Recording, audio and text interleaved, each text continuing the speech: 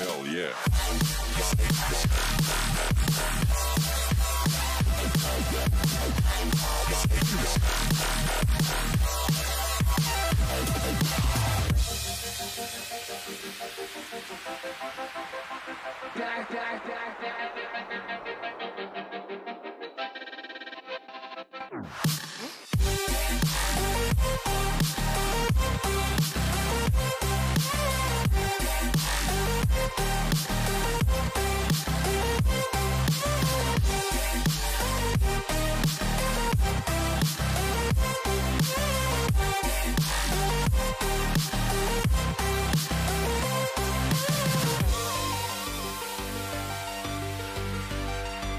We're back from the dead.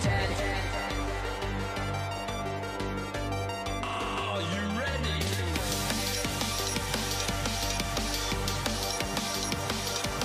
Let's go.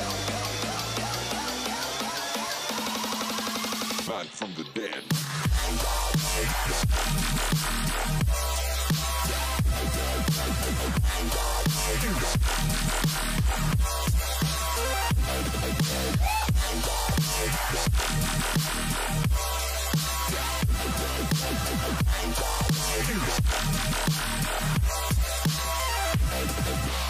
We're back from the dead.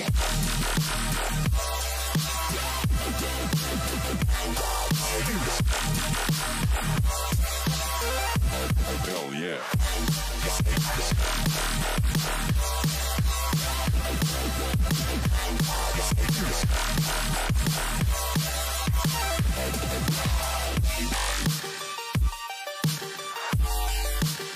We're back from the dead.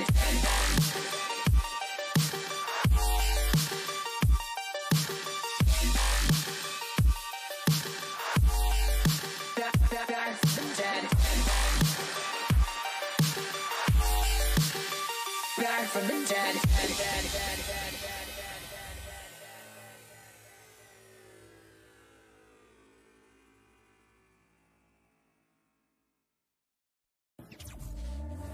Back from the dead.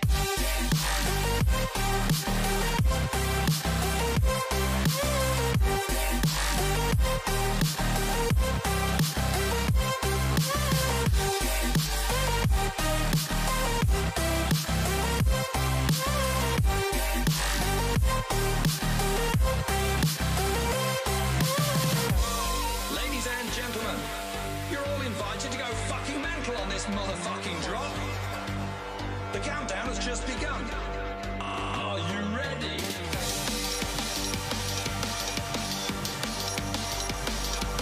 Let's go. Now we're back from the dead.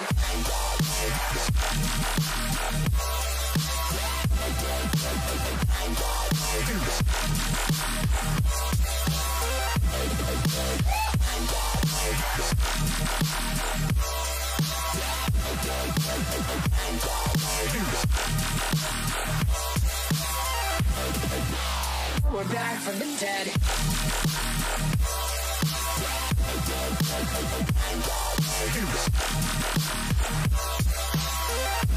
Hell yeah.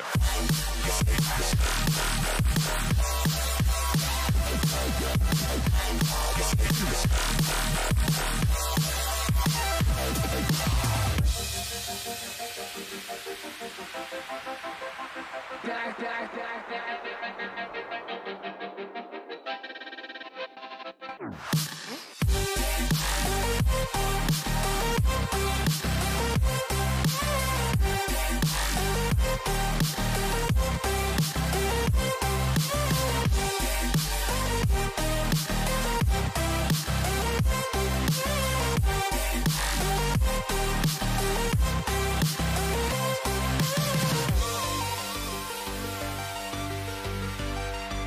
We're back from the dead.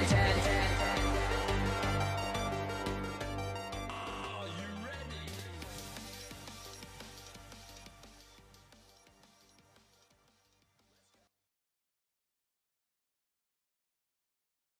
Hey guys, what is up? Welcome back to the channel. It is Ghost Girl Diaries. Today we're doing paranormal chat with Kat.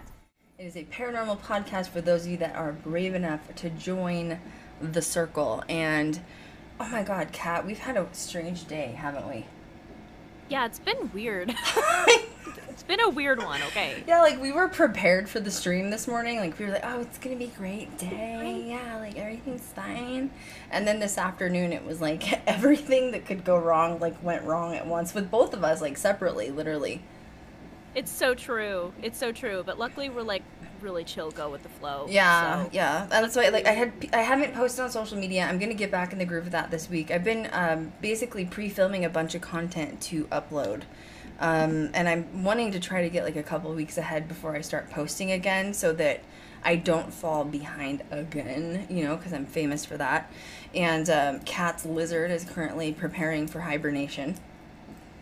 Yeah, she's going into brumation. She's gonna go sleepy sleep pretty soon. And that's what's been stressing you out, is it's a preparation process, right?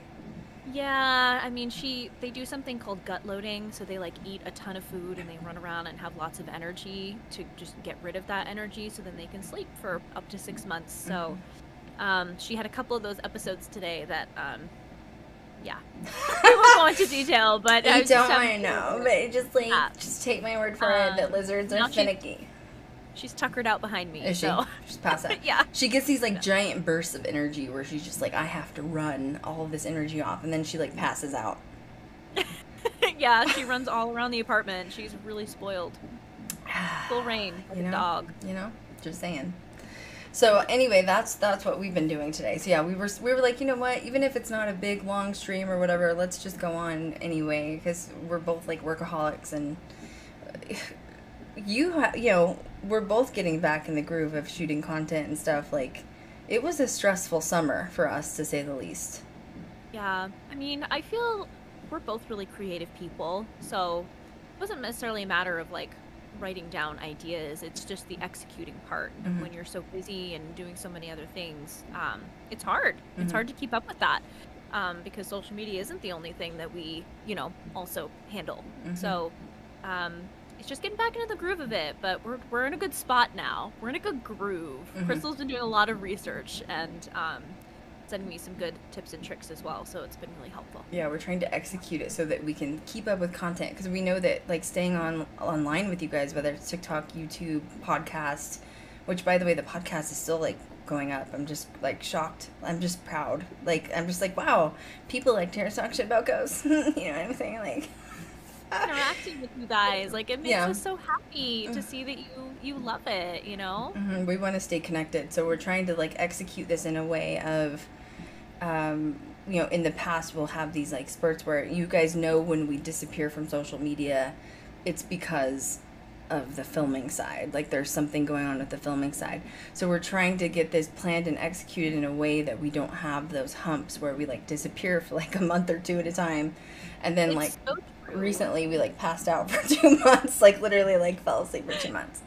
So it was so needed though. We were also in a situation where, you know, we prepped content, but then the algorithm completely changed. Mm-hmm. Mm-hmm. You know, and that's hard because then you have to go back to the drawing board and you're like, okay, wait, I've got to rehash this. Mm-hmm. Well, we switched. Like Instagram was the big thing, and now like the hotness is TikTok. So we've had to really redo all of our planning, and we're shooting for two social medias. We have obviously my own and Kat's own, and then her business, and then Ghost Girl Diaries. So we're trying to like, it's just leveling it off. So yeah, but it's going good though still. So.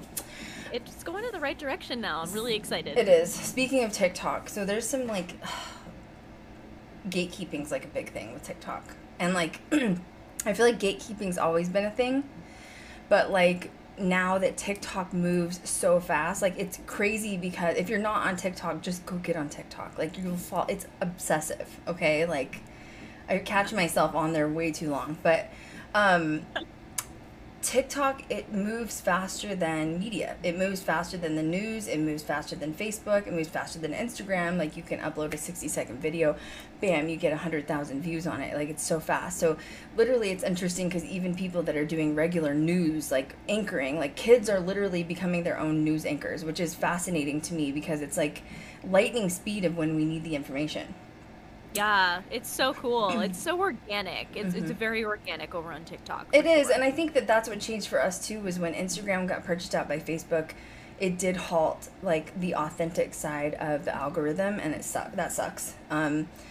Because they always want you to pay for ads, and like that's how you do promotions, and like with TikTok you don't have to do that. It's like it's its own algorithm. So anyway, we follow all of the paranormal like big channels and hotness. Like we're always on top of it. Anybody that's like, you know, uploading new content. And then when you get in that algorithm groove of, I'm in like sort of the alt gothic community mixed with the paranormal community and the witchcraft community, certain videos will start popping up. And this isn't one particular creator that we're talking about. This is like the community is when we're discussing these. So something that's sort of going on right now is something Kat and I talked about this morning, and I think it's really important to talk about not only on the paranormal aspect side, but also on the witchcraft side.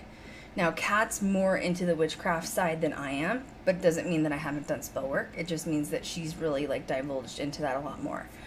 So something that's been going on with TikTok, paranormal algorithm, witchcraft community, is something that's called gatekeeping. I don't like gatekeeping because my first sort of taste with gatekeeping was when you have a lot of creators that start telling people don't sage, don't smudge your house. It should only be done by people that have indigenous heritage. And I have addressed this over and over again. And I don't even have to address it alone. I have friends from many different tribes. I'm obviously just Cherokee, but I have friends from several different tribes. And I have this discussion with them. And we all hate that people gatekeep smudging and saging. Because it just... I hate to say this, but like... when you see those videos when somebody says you shouldn't sage unless you're like Native American descent... it's always like a Karen or like a white girl. And I know I look like a white girl, but I'm not. And it's always this white girl that's like, you shouldn't do that. Like, that's exclusive and like gatekept for like the Native indigenous community. And it pisses me off because it's like, let an indigenous person speak on that. Now, if an indigenous person comes in, not me, but if an indigenous person comes in and says, I don't agree with just anybody saging or smudging, they are entitled to have that opinion. I do know of one person that does not like that other people have adopted the ideology, okay? But out of my entire group of friends that are indigenous, everybody thinks it's ridiculous that it's being gatekept. So that's not the only thing. That's where I got an introduction to the, quote, gatekeeping community. The newer thing is, there's a couple of things. There's a gatekeeping issue with paranormal now. And I'm sure that these will come up. And then there's also a gatekeeping issue that's now stepped in with witchcraft. So let's do the witchcraft one first, because I just feel like that's where it kind of started, and then it like sprung off from there. So the witchcraft gatekeeping issue that's happening is essentially people are doing ancestry DNA, and they're getting, which Kat's getting ready to do hers. I've already done mine. I don't want opinions on it. Some people are like, oh my God, you don't want the government to have your DNA. Are you serious? They already have it. They already know my social, and they have my bank account information, and I carry a smartphone. So, but I know. Well, it's true. It's just stupid, and I don't have to worry about my DNA because I'm not a serial killer. You know what I'm saying? Like, if I have an ancient uncle that did kill people, then I hope that they take him down. That's my opinion on ancestry DNA. I mean, right? Yeah. It's true. Yeah. Then don't murder people and leave your DNA behind or rape people. You know what I mean? Like, there's the answer. God. Anyway, so because it's true. So people are doing their ancestry DNA. They're finding out that they are related to Salem, like people that were on trial in Salem or people that were accused of witchcraft in Salem. And the gatekeeping thing that's happening is, if you are related to a witch or someone from Salem, you shouldn't be proud of it because that person may or may not have actually practiced witchcraft, and why are you carrying that on down on your lineage?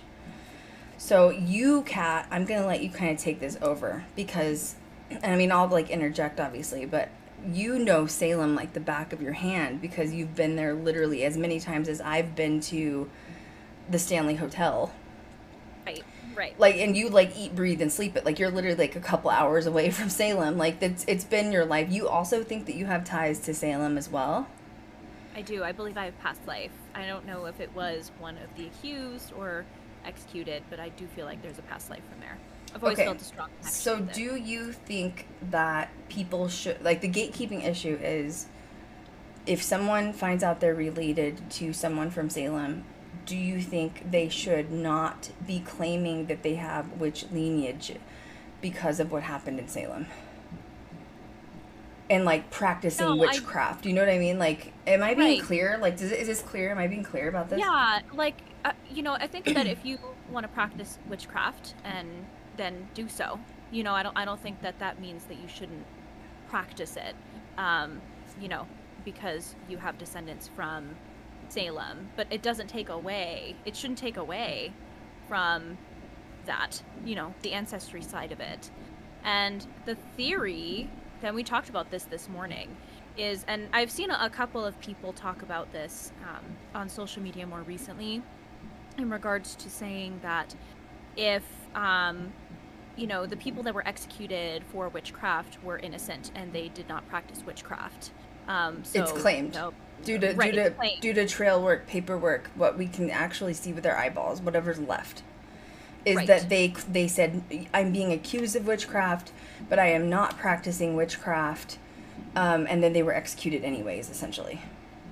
And I guess the crazy thing too is that the only credible evidence that we would have of said accused person of doing witchcraft is them admitting to it, and they had no choice but to admit to it, even if they weren't. Otherwise, they would have been hung, and those that were hung were saying that they were not witches. So they say that if you have descent from Salem, like you should think bigger of that, or better than that, because those people weren't actually witches. Like, don't say that we're the granddaughters that of those you couldn't burn.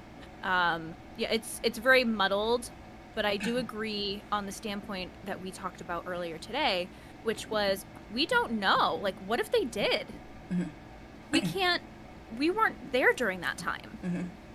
Mm-hmm. So. Well, and if you're being accused of witchcraft, and let's back up for a second. So with Salem, as we know, there was like literal witch hunts going on in Ireland, Scotland, London, Europe, where a lot of European countries, they were actually burning you at the stake. That didn't happen here. They were only hanging, and one person was stoned to death. But essentially, the government sort of got in on this witch hunt, and we've done streams on this, so I'm not going to go into like factual information. You'll have to find other streams. I think Kat and I did like a huge stream on this one time. But essentially, the government got in on this witch hunt deal and found loopholes, because that's what the government's good at doing. And they found out that if they accused someone of witchcraft and they were put on trial, that if they were gone from their land for X amount of days, they could actually revoke that land and put it under like U.S. government property. So essentially what started happening over and over again was the government was like, oh, loophole, we can just start taking everybody's freaking land, even if they're not a witch, just start accusing. But it was like halfway through too, because the first half, crops were dying. They assumed that was because the devil was in town, or like the witches were around type of thing. So when it first began, they legitimately thought that there were witches in town, but it wasn't until like a few months in that they did start to find those loopholes, and they started to, people accusing others of others that had big parts of land, and as soon as you were accused, all of that land was sent off to... It was seized.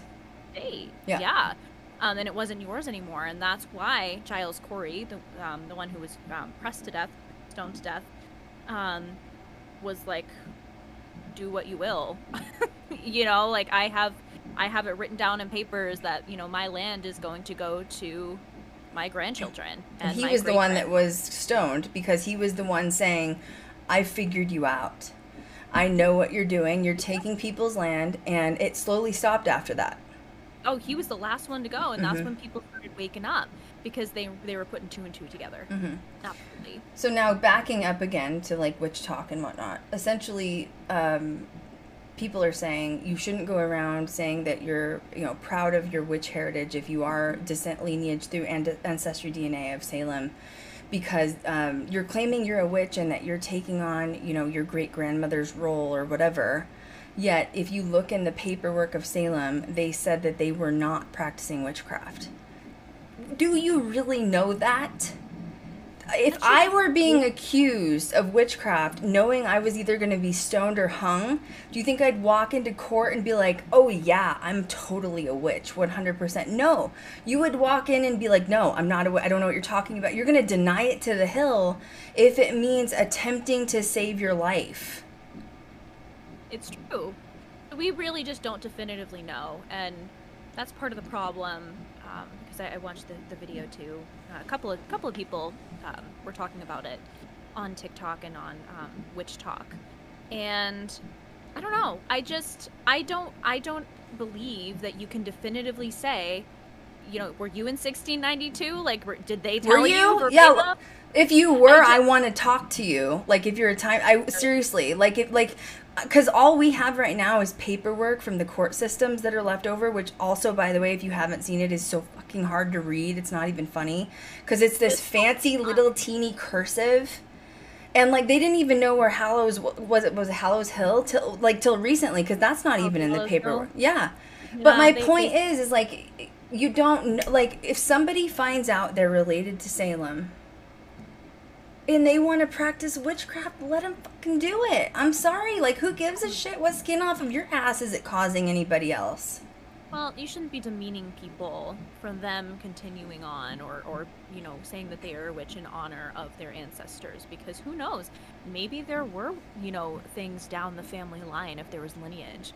Maybe they did know they were practicing. 100. You know? Don't you think a family member down in lineage would know more if someone in their family was practicing witchcraft than just looking at court documents or factual evidence that we have from Salem?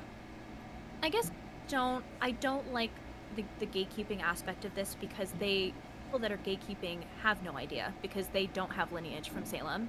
So they have no business telling other people what they should and shouldn't be doing in order to make them look stupid. Okay, agreed. And let's play pretend and say for a second that you, Kat Cormier, had a family member that was on trial for Salem, and you have evidence that this person was, in fact, practicing witchcraft, although it was never publicly admitted. Are you supposed to tell the public your private family information? No one is entitled to share anything. No one's entitled to shit. Right. So no one's entitled to shit. It's tricky because it's like, you know, it is a sensitive topic talking about these victims, and it is horrible what happened, and we're not saying it's not. But what we're saying is to be mindful of spreading false information, because we do not know if those that were accused were witches or not. Mm-hmm. We don't know. Well, in my opinion, and I'm just going to say, in the beginning of, you know, Salem happening, there was one person that started this whole witch hunt thing. And once again, I'm not going into details because that's not what this stream's about. But I wouldn't be shocked if the first few people accused were, in fact, practicing witchcraft. You realize that, once again, throwing salt over your shoulder when you're cooking is witchcraft? You realize putting up a Christmas tree is witchcraft? Do you realize knocking on wood, stirring your drink a certain direction is witchcraft? Do you realize who's blowing candles out on their birthday? You realize that's also witchcraft? Like, you could have been accused for anything. And once again, if you do find out your lineage from Salem, and there was some effing trauma that went down there, like, these people were hung. Like, I mean, once again, what my podcast is about, critically think about what it would be like to watch a human being hung, taking their last breath, having a rope wrapped around their neck, losing their footing, and you have the government doing it, clapping as your aunt is literally losing her breath, like suffocating to death. Her neck is being broke from the rope, whatever. Understand the family trauma that has happened in this lineage. And whether they practice witchcraft or not, as a granddaughter, great-granddaughter, great-niece, whatever, you might want to pay respects to your family no matter what by saying, you know what, I live in 2021 now and no one's going to stop me and I'm going to publicly practice witchcraft. Who knows if they're incarnated family members? It could be the same person incarnated in this lifetime. We talked about earlier paying off karmatic debts and closing ancestral trauma. Yeah. Do you want to explain what that means? Oh my gosh, that's like a whole dark rabbit hole in itself. But, you know, they say there's a few different ways you can go about this. So they say that, you know, based off of your ancestry, that there's a certain amount of trauma that you can carry into this life. And if you are, I don't want to say chosen one, but if you are the person that decides to take it upon yourself to break those generational curses, to break that karma that past generations put on themselves or put on others, you know, then that's going to be a hard life in this life, especially as an empath light worker. Some of your karma is based off of not only the things that you have done in this life or in your past life, but also tied to your ancestry as well. Mm-hmm. And that goes into a whole thing with like shadow work and of course therapy. I love go to therapy. But go to therapy a lot, okay? Because I've done it, okay? Well, yeah, okay. I mean, do you have ancestral trauma that you had to heal? Oh yes, and I'm going to be learning more about it when I do my ancestry kit next week. Mm-hmm. You know, especially when it comes to like colonization and stuff like that. You know, and what ancestors did, because a lot of our ancestors did it. I had a lot of ancestral trauma to heal. My family was on the Trail of Tears. There's something called the Tao's Roll, okay? And the Tao's Roll means infinitely your bloodline was on the Trail of Tears. My family suffered genocide. Most of us didn't make it out. So not everyone in the Cherokee Nation is on the Tao's Rolls. My bloodline is 100%. And I'm just going to say there is a stigma around Native American culture and indigenous people. And the stigma is alcoholism and addiction. Drug addiction, alcoholism. So a lot of people make fun of indigenous people for having alcohol issues or drug issues. But you don't look at why. Why? Because our family barely survived genocide. And they're sitting there still, most of my family still on the res, scared to leave the res because of the genocide we suffered. My grandmother was one of 8 children that chose to leave the res. Like, I am the chosen one, unfortunately. Was it easy? No. I still have so many cousins and aunts and uncles who suffer. My aunt died from alcoholism. And it's a lineage trait that went down the line. And once again, you're looking at Salem. Ancestral trauma exists. And if a witch decides to come out saying, I am related to so-and-so, and I'm choosing to live my truth in 2020 as lineage and surviving, let her be. Let her live it. You know, it was also really interesting that I think might help make some of this make like sense, is the person in question was talking about having lineage with the Putnams. Mm-hmm. And the Putnams were a really big factor in accusing people. So they were the ones, that whole family were the ones, you know, pointing the finger, which, not condoning that behavior, but that was also the only other way to survive, was to accuse people so people didn't do it. You're right. No, say it louder for the people in the back. Why would you have to accuse others? Why?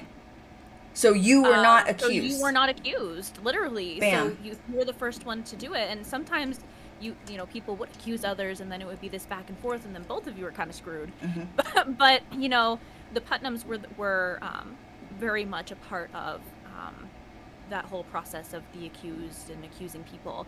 And this girl was saying that she had lineage from there, and she is a practicing witch in this life. And you know, the person that was trying to make their point was stitched quite a few times from different people. Yeah, from different people, yeah. Mm-hmm.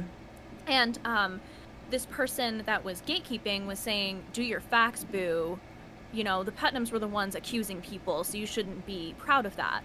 But Krystal made a really good point this morning in saying maybe she is the one on her ancestral lineage, to break that curse and be a witch and embody it, to you know, right, make up for the ancestral trauma. Yeah, exactly. And it's true, like, you know, and going back to what Krystal said about what this podcast is about, it's about seeing both sides and talking it out and just having a different perspective on things, because that really opened up my brain when Krystal said that this morning, because it makes total sense. It's karmatic debts. We all owe them. You know, like, I remember I did a shadow work video on, not Ghost Girl Diaries, it was on my personal channel, which is like youtube.com/Krystal Leandra. It links in my bio, which is krystalleandra.com. But I did a shadow work video because I remember talking to Kat about this, and I was like, I'm going to do a shadow work video about, like, how you can start your, you know, healing ancestral trauma. I remember Kat was like, good luck with that, because people are not going to be turned on to it. And it's exactly what happened. I think it was like a 30 or 40 minute video. It's a very introduction to shadow work to people that are interested in it. And I'll never forget all of the messages I got within the first 24 hours were like, oh my God, I would never want to do shadow work. Like, I don't want to ever consider healing my ancestral, like, no, I would rather scoop it under the rug and keep it hidden. And that's normal. I'm going to be honest, that's normal. And that's on their path, that you know, people will discover the shadow work and those aspects of themselves when they are ready, and they have to fully succumb to that at some point. So if it's not at that point, then that's fine, but it's gonna come eventually. Or you look at people who have taken on the shadow, which in this case is Salem. That's a huge effing shadow. Yeah. And now you're gonna criticize them for taking that shadow on, whether it was the Putnams or not. That's icky. You're a bad person, honestly. Like, you're not giving proper, like, positive energy exchange. Like, if these people want to take on that, that's heavy. You're right. Working with the Putnams and them being accusing all these people, you're right. But if this one person has come out of all these people to try to take on this trauma and heal it and say, the trauma stops with me, don't shame them for it. What kind of person are you pointing that kind of finger, boo? I think you need to look in the mirror. Am I wrong? Wrong. You're not wrong. It was unsolicited advice when you really don't even know that person. You know, I feel like that shouldn't have been something that was stitched. I feel like if you had concerns or you wanted to spread awareness, you would message them or DM them. And who knows, like, maybe this person that was talking about her lineage didn't think about ancestral trauma, and it was just a natural response for her to follow the craft path to right those wrongs. Like, who knows? Mm-hmm. Who knows? But that doesn't give anybody else the right to tell them what they should and shouldn't be doing, in regards to their personal craft practice, especially. That. So now going to the next chat, which is the gatekeeping of baby witches. Now, I'm going to admit and say I've used the term baby witch. I didn't realize that it could be used so toxically, or that's not even a word. Let's make it a word. Toxically is a new word. It is. It is now. Toxicity. How do I say this without? Let me think how to word this. So, the term baby witch, when I used it, I meant for someone that had just started on the road. That didn't mean like I know more than you, you know less than me. That's not what it meant. It just meant like, oh, she's a baby, she just figured out her steps type of thing. Now with TikTok, it's been taken and twisted a whole different direction. And this sort of goes in turn, in my opinion, with this discussion of Salem and the Putnams. Because if you look at somebody who is now practicing witchcraft and maybe they are not far into their road without using the term baby witch, now that you have shamed them in front of thousands of other people and stitched it, you might have just scared them off of their actual life path. Am I wrong? No, you're not. But here's the other thing, too, that a lot of these people don't understand is, and by these people I mean, you know, gatekeepers, is that maybe she's been practicing for a few years and didn't feel comfortable coming out of the broom closet quite yet. You know, just because she's talking about it publicly doesn't mean that, like, she's also just beginning her path. Like, that is a really difficult thing to be open and be proud of, and to literally come out of the broom closet with that. That's hard. So honestly, I'm getting upset. I'm getting hot. I need a Beyonce fan, because I just feel like, you know, when I get triggered, my Aquarius moon is like, I'm ready to go. That's how I'm feeling. Well, there was a whole thing too for a while, like when you were talking a little bit about smudging at the beginning and it being like categorized as like a closed practice. Something else that's happening on Witch Talk too is that they're saying that tarot is a closed practice. What? I haven't heard that one. It's a whole other story in itself. I'll tell you what should be a closed practice: shamanism. Okay, You ain't no shaman unless you've been chosen by the tribe. That's a goddamn fact, okay? So let's just get that here, okay? Also, if you want to be a father or a beacon or what's the other one? Bishop. You better be going to Catholicism over the little pond there, okay? There's another closed practice. Okay, let's talk about some real closed practices. Don't get me on my soapbox with that. Or cat, for that matter. Yeah, oh my gosh. Well, especially when it comes to Salem. You what? I said, especially when it comes to Salem. You froze. I think it's my energy. I just need to calm down.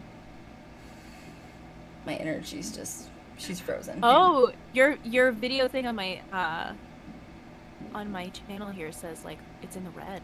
It's me. I'm sorry. I need to breathe. It's me. I'm sorry. I emit a lot of EMFs when I get going.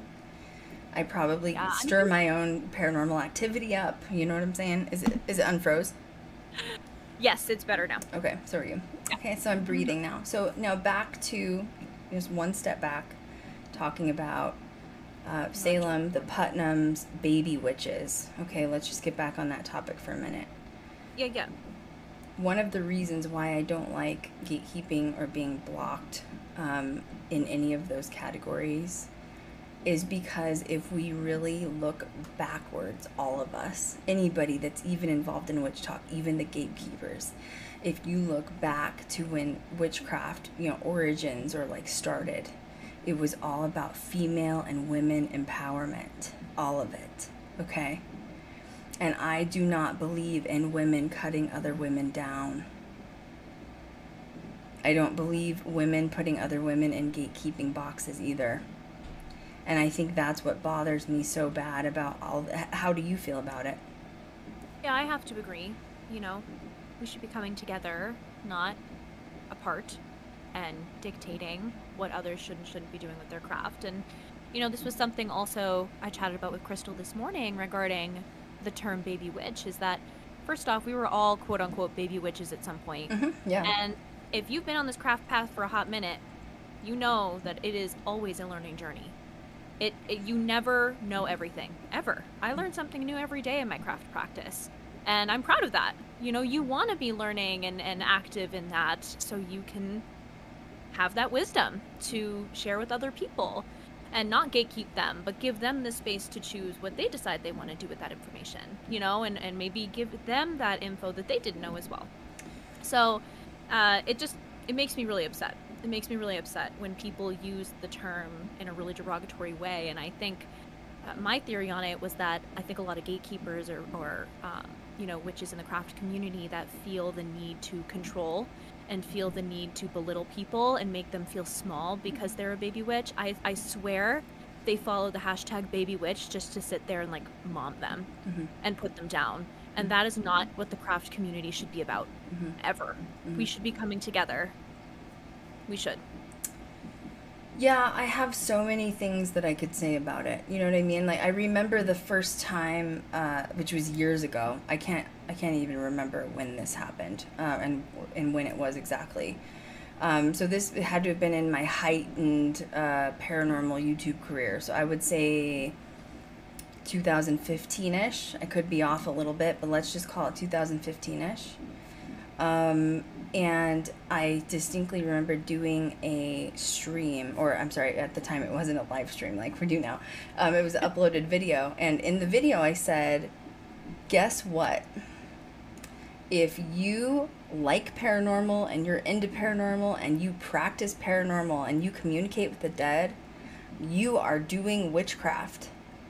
If you love ghost shows and you watch paranormal shows, you are participating in witchcraft. Why? Because it's necromancy. And it was freeing, but I remember a lot of people were like, oh my God. Oh my God, no, I am not a witch. And it's like, why are we, I saw this quote the other day online. I know I reposted it, but this is the big question I want to ask everybody. Why, as a society, have we been trained to be so afraid of the witches instead of the people that were hanging them and burning them? Yeah, I see that one a lot too. And it's true. It's true, and that is the exact reason as to why we should be coming together. Because honestly, you know, these people putting down others and stitching them to make them feel small or stupid are just as worse as the people that were getting them ready to off them. You mean, yeah, like hang them, yeah. Yeah. And it's all based on, oh, I have more followers than you, so I'm gonna like make you look bad in front of everybody because it's gonna give me credit and I'm gonna like look good and I'm gonna like, it's the tea, and it's terrible. It's terrible. Yeah. And I think the part that scares me is it makes people afraid of the craft practice. You're right, there's a broom closet of coming out. I remember when I told that to everybody, I think half my followers zipped on me, and the other half were like, cool, we're all witches, we're in paranormal, you know, like what else? Right. But on that side of it, like, I'm so proud of my paranormal, like, career that I'll scream at the top of my lungs I practice necromancy with contacting the dead. Like, it's what I live for, you know, like, we just won 4 film festivals. Like, life is like, that's what I live for. I eat, breathe, and sleep paranormal. But for people to come out and say, I was one of the first paranormal big YouTubers, you know, that, like, came out, like, discussing paranormal. And that's hard for people because we've been shamed out of it in society. So when these people come out on TikTok talking about their lineage and I'm a witch and I do all this and I practice, and then you shame them for it, you're right. You're just like the freaking witch hunters, bro. Not supportive. That's not supportive. There's other things that I've seen too, which are like the fear of Ouija boards, and like I'm not going over that again. But geez, what do you wanna dip into that again? Krystal has an awesome video on that, by the way. You should go watch it. That's your plug. Just go watch the video. I think, go watch the video. I think, in my opinion, that people's reactions to Ouija boards are one of 2 things. One is they have never used a Ouija board and they are kind of allowing like society to rule their mindset on it. They're like on the bandwagon of like evil, yada yada. Or the second is somebody legitimately went through a not good situation, and for that they have their reasons as to why they don't like it.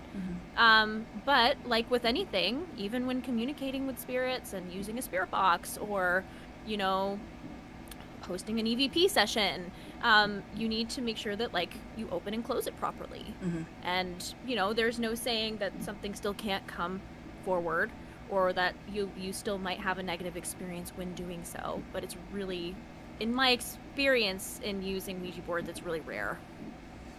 Really rare. It's, you know, I had my friend texted me a couple weeks ago that was watching some paranormal show. I don't remember what it was. But he was like, dude, what do you think about Ouija boards?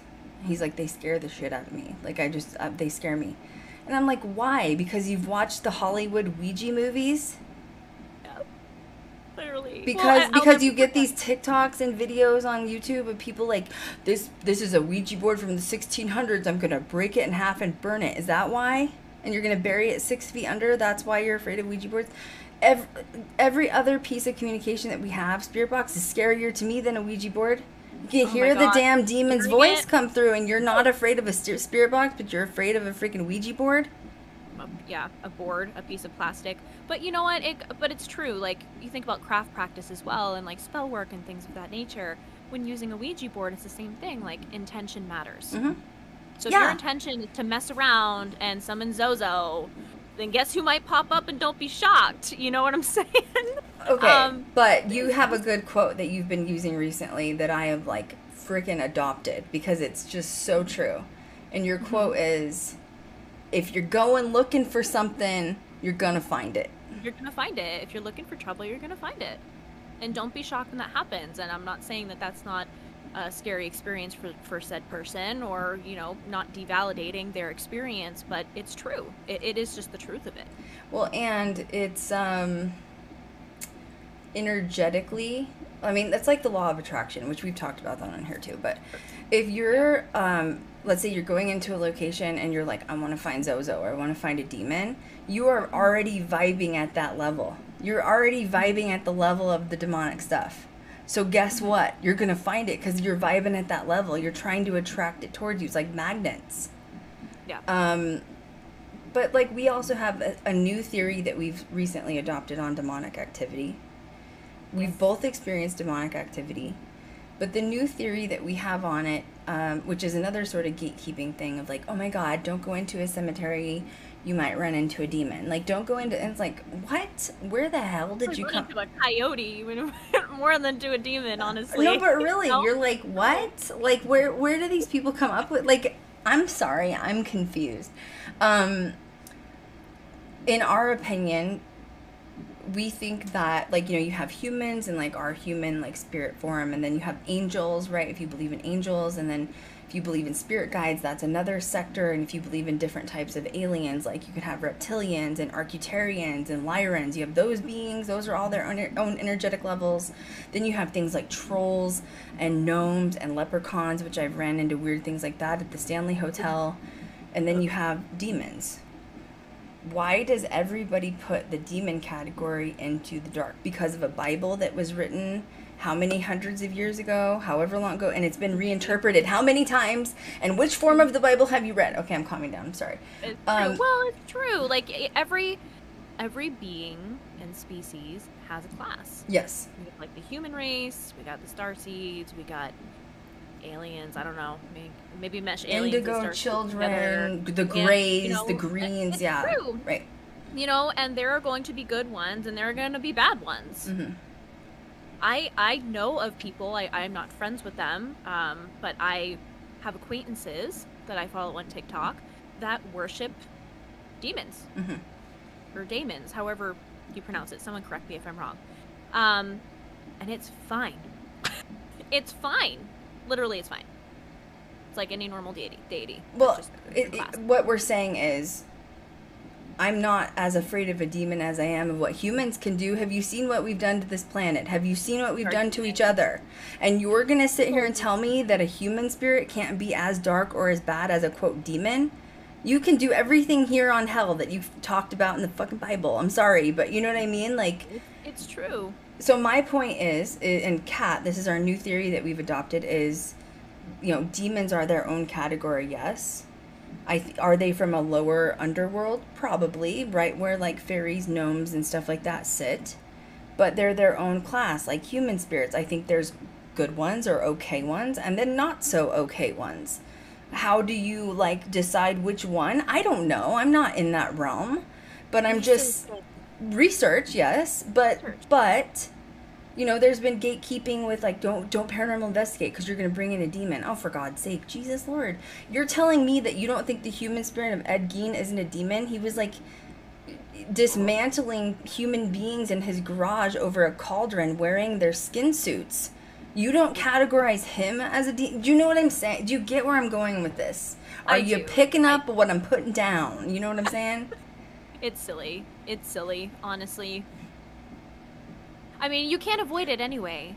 I mean, even when investigating, you could go to a location that has some pretty hefty paranormal activity that's not necessarily dark, but there's some stuff going on, and you could run into a demon without realizing it. Mm-hmm. Or it could be a darker entity there, not even necessarily a demon. Like, you don't know what you're going to bump into.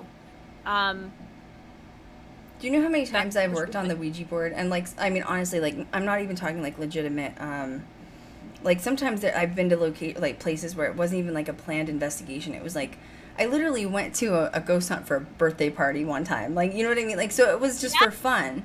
But you know how many times I've been on the Ouija board and something comes through and it spells out Zozo? Oh, my God. That happened. Didn't that happen to us in Vegas? Yeah, it did. Yeah. And what did I do? What did I do? Yeah. I called it out. You did. Yeah, I remember that. That was actually the day, by the way, in case anyone wants to hear a positive experience on a Ouija board. Mm-hmm. I communed with my spirit guide. Mm-hmm. Yep. She told me your name and how many possible past lives I've had. And it was a very pleasant experience. I did not feel any semblance of, like, low vibrational energy, no nothing. I'd do it again. And I have a Ouija board. Energy speaks for itself, though. When it came through as, quote, Zozo, which is the demon of the Ouija board. Yeah. How did that feel in the room compared to the day that you went to see Annabelle? Like, nothing. Yeah. nothing. And a lot of these times, like, it's probably not even Zozo. It's just an entity trying to fuck with you, you know? And see, Jesus, cat. You're like, let me tell you what it is, okay? well, it's true. Like, you know, like, and your response of, like, is what's going to fuel that activity more. It's going to, you know, vibe off of that. Crazy. Craziness. Anyways, I'm done with my soapbox at this point. You know what I mean? Frustrating. But you know what?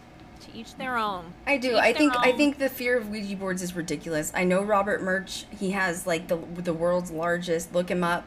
He has like the world's largest Ouija collection. Literally, I think he owns like 300 or 500 boards in his house, where he has like a mini museum. Do you know what? Huh? East Where does Coast. he live? East Coast, I think. He is East Coast. Yeah. Because, yeah, I think he's come to Salem a few times. There's also a Ouija board museum in Salem. Oh, I didn't know that. But yeah, he says he has no activity in his house whatsoever. So I just think the fear of it is absolutely absurd. Once again, I'm shocked that you're willing to like use a spirit box and not a Ouija board. Like, it's ridiculous. There's also another thing going on TikTok where you shouldn't use a Ouija board. You shouldn't go to a cemetery to use a Ouija board because it's holy ground, and a Ouija board is like a dark communication device. And but you can use anything else. You can use a spirit box. You can use an EMF meter, a Mel meter, whatever. But don't take the Ouija board because it's holy. Like what? Do you want to? Thing though, again, if you're visiting a deceased loved one, it's all about your intention, and setting your intentions and being respectful of the space. I don't think there would be anything wrong with that if you were setting your intentions and being respectful of the space. And energy doesn't lie. You would know if an entity did not want to communicate with you. I would like to know. I'm gonna have like my fellow paranormal investigators that listen to this are gonna laugh because like I would like to know how many of you that are paranormal investigators have not used a Ouija board in a freaking graveyard, because I feel like that was one of my first experiences. Like, of course, if you're 15, 16, you can't go to an expensive planned ghost hunt and you want to go experience paranormal activity, the easiest first place you're going to go is a freaking cemetery at night with a Ouija board. Why? Because it's $10 at Kmart, Walmart. You know what I mean? Like, Miss Kmart. Oh, yeah, Are closed. they still around? No, I don't think so. I miss Kmart. Now you're upset about Kmart. But it's true, you only have to be 8 to use one, you know what I'm saying? Yeah, you can eat 8 to summon a demon, 16 to drive, 21 to drink. It's fine. The fear surrounding it, yes, absolutely is crazy. People's experiences, and if that's their opinion on it based off their crappy experience, that's one thing. Yeah, but I feel like if you were that scared using the Ouija board to begin with, you just shouldn't have been there, period. You know what I mean? Like if you were scared of anything to happen on the board, like, you shouldn't be ghost hunting, like, at all, because it's just silly. And it's possible if you were fearful using a Ouija board that could have resulted in some negative experience. Yes. Energy knows. Spirits know. Yeah. So, in other words, when you're vibing at a level where it's a fear-based issue, they are going to know. And, like, I think people forget, too, when you go in to investigate, you can set boundaries. You can say, spirit guides, whoever's with me, I'm asking that nothing dark comes in, period. There's a boundary. You've put up an energetic boundary.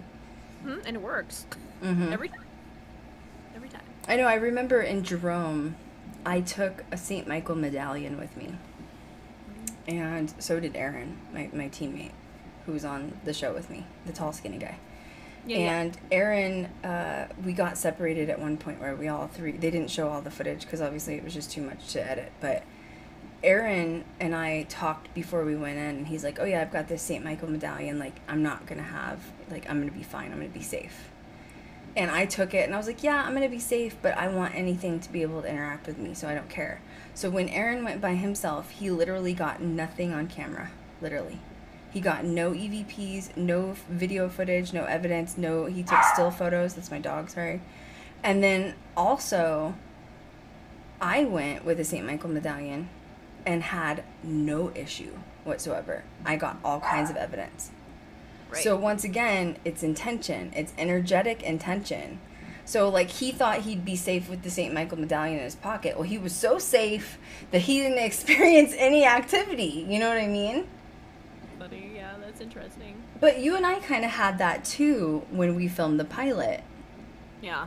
You were scared. You were like, because it was like your first official, not like scared, but like it was the camera. It was like the legit setup. Like it was the thing. Yeah, and that too. You know, I mean, the energy in that place was just nuts. And we went in. I think did we have the Ouija board? No, we had the millimeter and the Ovilus. Ovilus. And you were like frozen because you were nervous. And while we were in there, it took you like an hour to finally like, okay, I can't bubble up the whole time. You know what I mean? Yeah. And the whole time we didn't hardly get any evidence at all.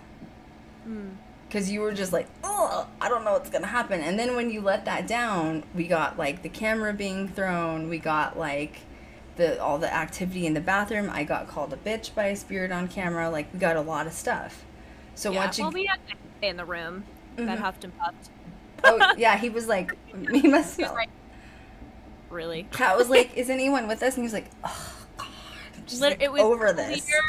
As a bell, he was just like, Krystal and I turned to each other, we're like, is he annoyed with us? Like, what the heck? He was actually annoyed. Probably sick of my shit. So, yeah, I mean, we're all sick of our shit at that point that night. It was a rough house. Oh, God, the whole house was falling into. It was a rough house. It was rough. I don't ever want to go back there again.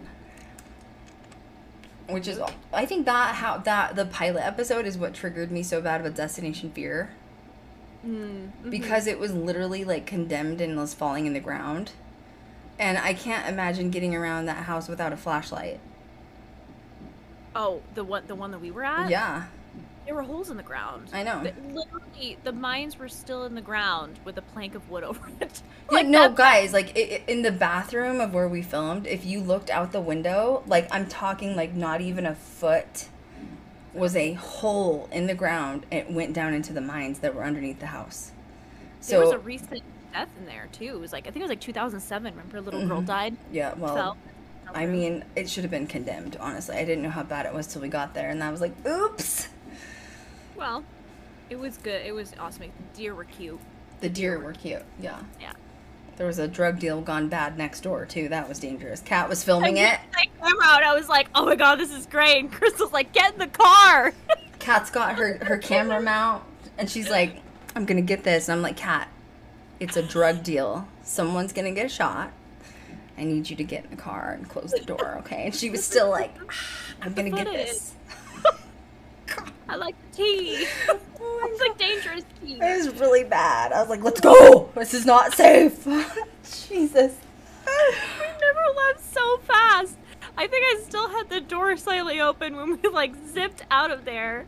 It was hilarious. That because everything was packed. We were done. That was the last day of the shoot. I was like, I am over this shithole. Let's go. Oh my gosh. At least we know Kat will always hit the record button film. You know what I mean? It's true. Even in dangerous situations, you always make sure that record button's going. You know what I'm saying? Pretty basic. Pretty basic stuff. You know what I'm saying? So, next topic. What do we want to do? That was it. I'm off my soapbox. On the first half. So roundup is let people do whatever the F they want. Long story short. Who cares if it's a Putnam practicing witchcraft? Who gives? And once again, what if they were practicing witchcraft and only the lineage has like the actual information on it? You don't know this. Maybe they were accusing people because they were witches. Amen, sister. Okay. No. Who knows? No one knows. We were not in 1692, therefore we honestly, cannot say. Who gives a shit who's doing what? Do you give a shit who's practicing witchcraft? No. I mean, as long as you're not like hurting people. Well, you know, I'm ruled by Aquarius, so if anyone wants to spell me, I'm ruled by karma, and it's just gonna come back to you like ×5. So, be my guest because I like the show. You know what I mean? Your mic. Oh, there you are. Okay, I was like, your mic went out. Okay. Did it? There. Ooh, that was like phone sex operator status right there. You know what I'm saying? ASMR. Jesus. All right. I missed a bunch of comments. I'm sorry, guys. I was on a freaking soapbox for like an hour. It's hard to get me off of those with my Aquarius moon. You know what I mean? Like, out though. Huh? This is what we do. What, get on soapboxes? Yeah, it's fun. I'm sorry. It just happens, you know?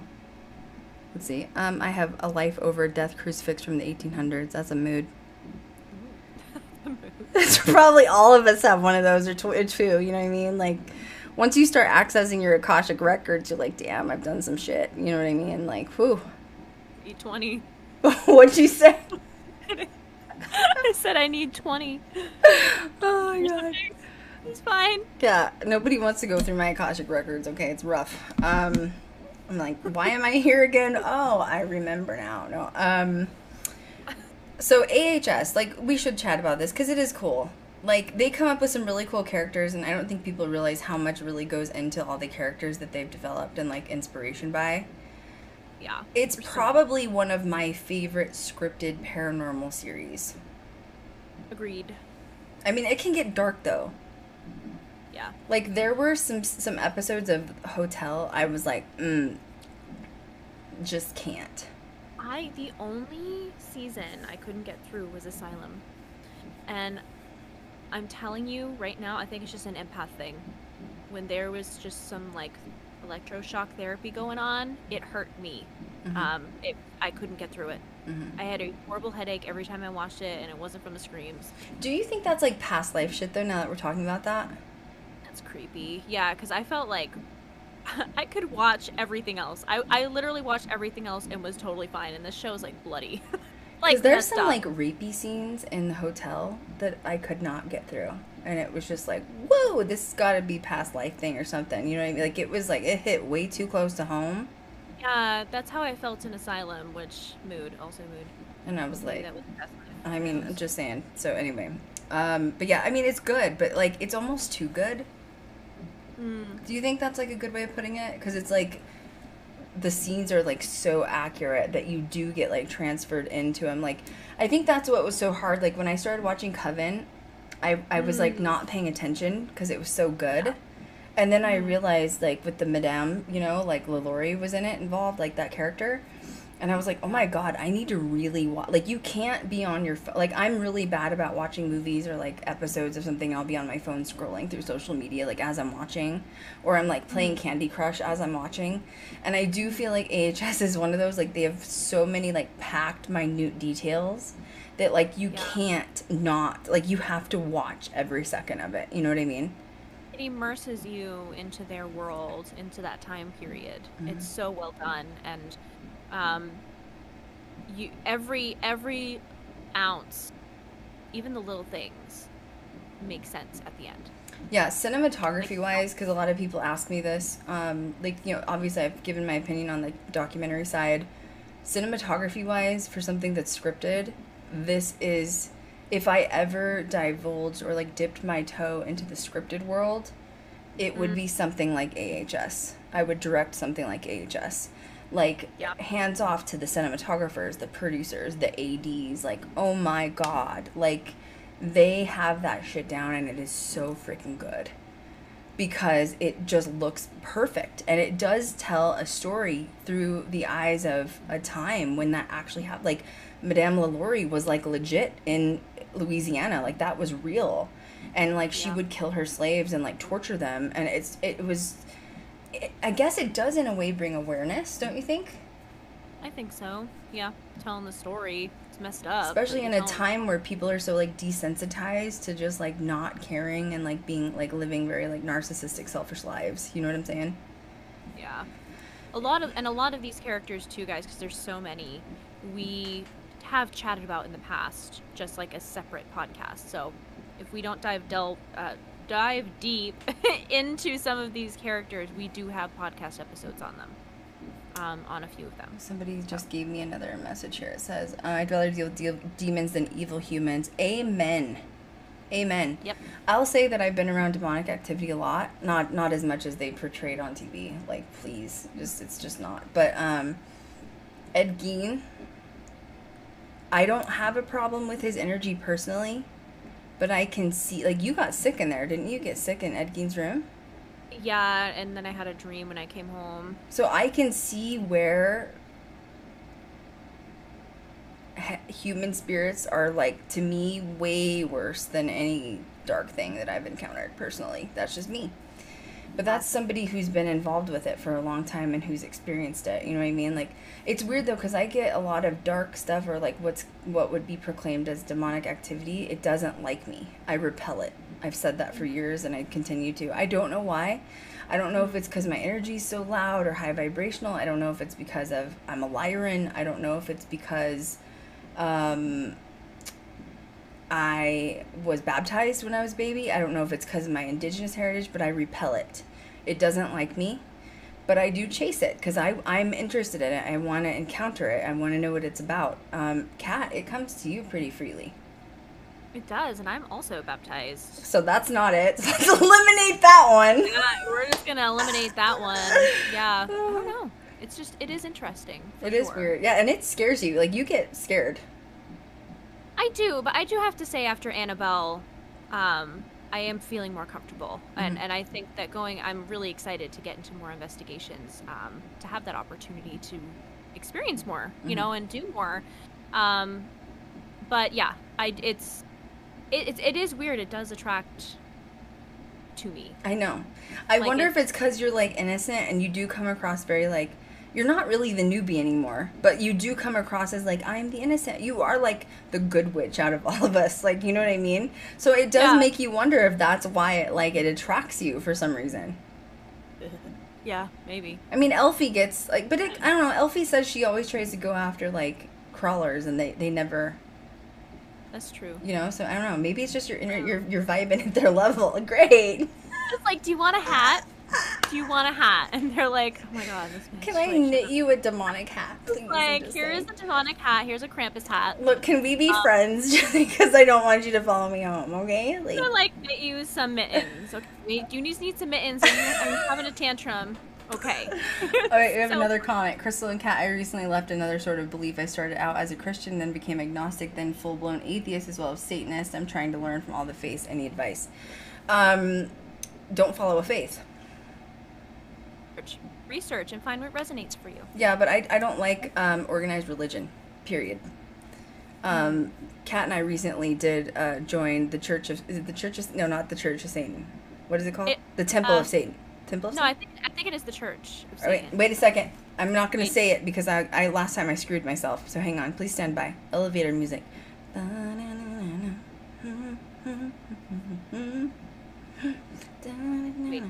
I gotta go on TikTok and look it up. Hang on, just stand by. Oh, Temple. Temple of Satan. Wait, are you right? Are you sure? I'm looking now. Temple of... I'm going to make sure it's right, because last time I screwed it up, and I got... Satanic Temple. The Satanic Temple. The Satanic Temple. Okay. Yes, that's correct. So we have now joined the Satanic Temple. And they don't believe in Satanism, or like Satan as a deity, right? Isn't that correct? Like they don't Satan. Yeah.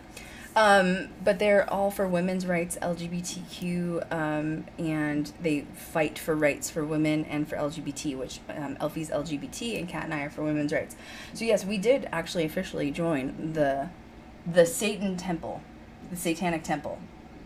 Yeah. Making sure this is right. So it's thesatanictemple.com, because I don't want to screw this up, because you don't want to join the Anton LaVey one, okay, because that's a bad one.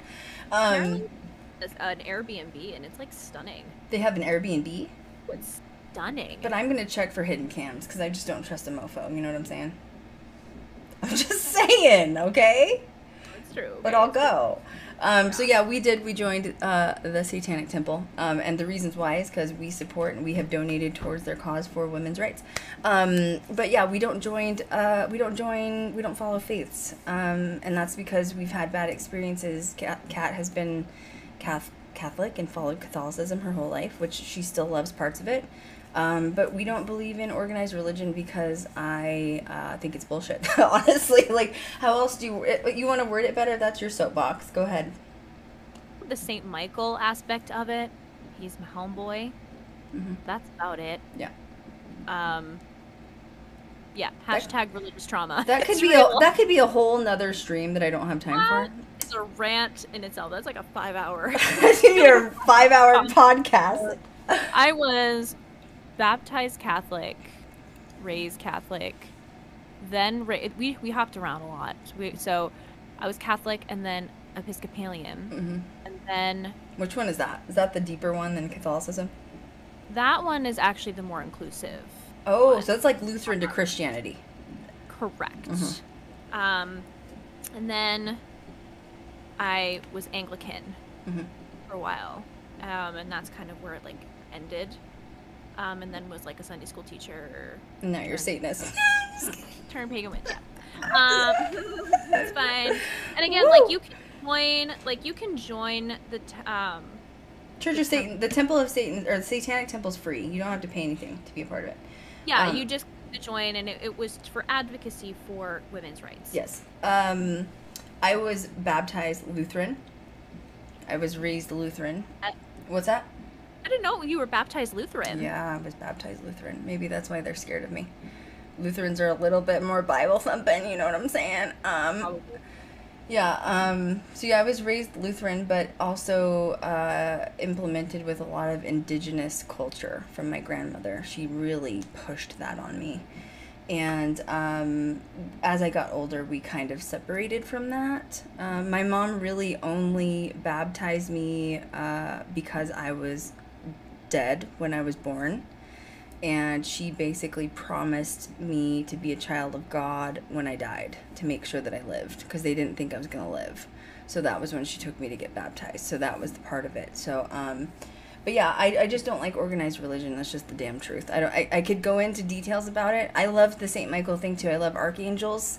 There's certain things with Catholicism, like they're the only, ideology of like religion that believes in demonic possession, that talks about it publicly. So yes, I obviously, I'm eclectic, I guess. I take things I like of certain things, but I feel like there's a lot of things I don't like from organized religion too. Like how the Catholic Church could literally cure world hunger with the amount of money that they get from donations, and instead they just sit on it and they hide all the, they've done all these supposed possession releases with exorcisms, but they won't release the files publicly. You know what I'm saying? Sketch. Just sketch. Yeah, they're all in Vatican. Yeah. The Vatican. Yeah. Part of me thinks that, and this is just a conversation in itself, but a lot of my viewpoints on the Catholic Church and like that money, I feel goes towards legal. Oh, it does. Where I'm going with that. But they molest little boys, and they go, the legal goes to that 100. Oh. Yeah. Yeah. Yeah. So and then the Anton LaVey's a little too dark. We've studied that church part. That's the darker side of Satanism. Then you have the Satanic Temple, and honestly, they don't really do a whole lot other than like advocate for religious rights, religious freedom rights, which is like women's rights, LGBT. So that's why we like that. We have donated to the cause, and we've obviously joined the temple. Does that mean we're going to be going to the Satanic Temple every Sunday for church and stuff? No, I don't think so. But once again, we're taking things that we like, and that's what we do. So my biggest advice is don't follow one religion, because I don't know how people would be able to. I've never found something that I've fully believed in. I think you also need to research and look within yourself and decide what you believe within you. Yeah, give yourself the space to research and find what resonates with you, and it's not going to happen overnight. No. So, and you might find something that resonates with you now, and then 2 years from now, you switch it up, and that's okay too. There's really no right or wrong, and that's the beauty of the freedom of the craft path or any type of spiritual path in general. So I'm going to tell you though, if you already celebrate Christmas at all, packages or a tree, you're already pagan. Like, I feel like 98% to 100 people that are listening right now are already pagan. So, in fact, probably United States wide, possibly worldwide, if you celebrate Christmas, boo-boo, you're pagan. So I'm just putting that out there too, But yeah, pagan's also different from, you don't have to like study witchcraft if you're a pagan. So it's very fine lines. Not every pagan's a witch, but not, like it goes both ways. You know what I'm saying? It can be like earthy and like spiritual. It doesn't have to be like spell work, but once again, you have to research it. So yeah, that could be, we should do a podcast on that. We should talk about different religions, but I feel like we'd piss a lot of people off. That sounds like fun. we already do, so might as well keep the track record going. Join the club. We're just sharing an opinion. We're just sharing an opinion. Yeah, I just don't like organized religion. I don't like the Catholic side because they don't let you get on birth control and like you breed like rabbits. I just don't think it's appropriate. So Like, I mean, if you want to breed like rabbits, dude, get it. You know what I mean? Get that booty. But Right. I don't think that it should be based on a priest telling you that because it's religion. Does that make sense? Or that you should. Or that you should, or you can't use birth control. Like, you know what I mean? Like, dude, just... Yeah. Anyway. Messed up. Yeah, anyway, that's all. Soapbox again. Jesus, That's fuck. fine. We're literally, like, all off track tonight. It's fine. That's how the day's been. You know what I mean? Oh gosh, yeah. It's gonna be fine. All right, American Horror Story. Yeah, what do you want to talk about first? Murder House? Yeah, like I'm trying to look at I'm looking at the first link on the notes. The Looper. I like that they've incorporated a lot of stuff, but like they also had sort of a Lizzie Borden facade that they used as well. The Lizzie Borden is when she obviously killed her stepmother and then her dad with an axe. I know that we're having issues with the Lizzie Borden stuff right now, but I really would like to go there to experience the location.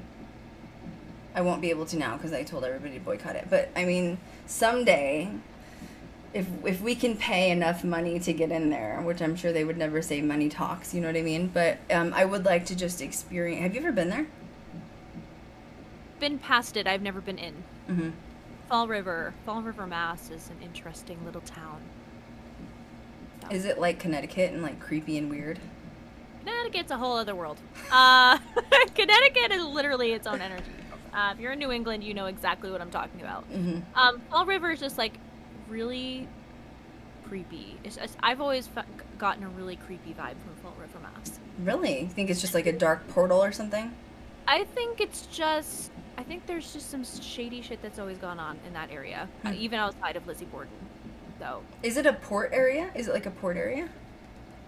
Not the area I went through. I went through literally like the center of town. Oh, okay. And it's up on my left-hand side when I was driving up the road. Because I've noticed, I don't know how you feel about this, because you're East Coast, so you know, but I've noticed like a lot of port towns are very strange energy. Yeah, well, think of the water, EMFs and stuff Well, like the that. water, but they also would bring in slaves through the port towns, and then like weird stuff, like even the Shanghai tunnels up in like Oregon, where like they were putting like human trafficking and stuff. Like ports are weird places. It's weird too because in Portsmouth, we literally have like a Portsmouth and Hampton Beach as well. Like lots of areas that were near water also had train tracks. Mm-hmm. Absolutely, dumping bodies everywhere, left and right, using the train. Messed up. So what, they would like get on the train and then die, or that someone would murder them on the train? Or just throw their bodies there? Like cover up their tracks and just like throw the body from the train into the water. What? It's messed up. This sounds like a movie. We need to write a script on this. Elfie, I need you to write a script. Elfie, are you watching? Oh, she just got in. Elfie's on vacation. Love Hey, you. boo, we love you, Elfie. Hey. Hey. She's like, oh God, guys, stop. No, yeah, so, okay, so we've agreed. Maybe that's what we need looking for locations. Port towns. We haven't put that on the list. I'm writing it down right now. Note that shit, because that's a good idea. Like, we're always like, oh, lighthouses or like brothels. Port towns. That's true. I would love to do like veteran abandoned hospitals too, especially after what that one idiot show did, like butchered them. But they're hard to get into sometimes. I mean, we do have a connection that we could get in, but it's just like, anyway. Yeah. So what was your favorite season of AHS? I really liked Coven. Yeah, it's my fave. But I also liked Hotel. Really? Yeah. I know it's really messed up, but I liked it because I like Lady Gaga too. Maybe I need to try to get through it. Yeah, try to push through it. Maybe I'll research the episodes ahead of time and then decide which ones I can deal with. Yes, do that. I did that for some of them too because some of them were like, whoa. Oh. But it's weird because there was one episode that had like, the rapey person with like a metal thingy, okay, yep. with spikes, and yeah. I was like, nope. That was where I was like, done, shutting it off, done, can't. So, I know it's really messed up, but like I could get through that season better than I could Asylum. See, I watched Asylum, and it's messed up, but like, okay, the one good thing with I feel like Asylum is like every paranormal investigator needs to watch it. And that's because you need to understand, like, because you had, like, the demon things also, like, living under the tunnels or whatever. or whatever you want to call it, like, I don't know, outer worldly be whatever they were. But like I think it's so important because like that literally like drops that fourth wall of understanding when you go into Asylum what these people suffered from. Like, don't go in and be like, oh, is there a demon here? Come get me. Like, there's a more chance there's going to be an actual person that was, like, brutally, like, tortured, or a nurse or a doctor that's still lingering, rather than a demon. You know, like, why do we always focus on that? And I'm sorry, but the doctor, once again, why are we creating fear around a demon creature and we're not afraid of the doctors and nurses who were torturing the people? Same thing as Salem. Why are we afraid of the wrong people here, guys? True. I'd be more afraid of running into the doctor and the freaking nurse. Like, it's like House on Haunted Hill. Do you remember that movie? Oh my god, that was good. That was good. We should find that place and investigate that. Ooh. Ooh. Put that on the list. Locations of movies sets. That's a good one. Because, like, they said Exorcist was, like, haunted in one. I'm sorry, guys. This is how Kat and I conversations go. We're like, ooh, I have another idea. Let's do it again. I have so many notes. It's not even funny. I have notes for my notes. I do. So, okay, LaLaurie was part of New Orleans, obviously. I think that Elfie and I have talked about LaLaurie. And she was, like, the slave owner. And, like, there was a little girl that ended up dying, right? Like, that's when she was finally investigated. But people would investigate her, like, the public. This is when slavery was still an appropriate thing. And she would abuse these slaves, and then they would take the slaves away, and they'd put them back on the auction house, and LaLaurie would go back and repurchase her slaves. So dark. So dark. Can you, like, oh my god, once again, this is, like, the part I love, is, like, critically thinking about this. Imagine being the slave that you've been tortured, starved, beat, like, near death. Somebody saves you, the government comes in and saves you, you go back up on the block for auction, and this same bitch buys you. Jesus! Actually, like, she's sick, man. Oh my god, she was dark. She was really bad. The friggin' demon. But Kathy Bates did amazing playing her, in my opinion. Totally. So she lived in this, like, white socialite, and obviously Kathy Bates was a part of this. It was in Coven. It's, like, literally the first episode, I think, isn't it? That she's, like, introduced her character. And they don't know, like, there's so much speculation around this, and this goes back to, like, the gatekeeping thing again, because we have stuff in the books, but we don't know what really happened. Like, there's also theories that maybe she was, like, sleeping with some of her slaves, and, like, she was into, like, really bad, like, S&M, and she, like, enjoyed, like, beating them and cutting them and hurting them. We don't really know. Like, okay, for example, take your own life. Like mine, literally, I have a book that I wrote. Like, this is my love stories. But do you think everything that's happened to my life is in this one book? No. And I'm going to write more books. And do you think everything is going to be in those books? Do you think I've shared every single thing I've gone through in the world on social media and on YouTube? Oh, gotta keep some things private. You do, but that's my point, is, like, even with the Salem thing, is, like, okay, you're gonna go off on this tangent and be like, oh yeah, you don't know, you know, oh, they weren't witches, you can't claim witchcraft because they weren't witches, do your history, boo. You don't even know, none of us know what people really were like. We don't know, we didn't live in that time. It's true. That's what drives me crazy, and, like, that's why it's so important when you do your history. When Kat and I filmed for the pilot, which just won for film festivals. Holler. I'm sorry, I'm just so proud. I'm so proud. But yeah, we won 4 film festivals for this pilot, but we had done accurate history. Like, Kat and I had been researching for months. When we got on set, we even went to the local library that was like an hour away. Like, we did the thing. You called the historian too, didn't you, or something? Like, literally. Elms, yeah. Try to get information. So when we were like ready. We're like, we have this location. We've got this down. And then we get there, and guess what? None of the history mattered, because the evidence that we got wasn't even related to the history that we did.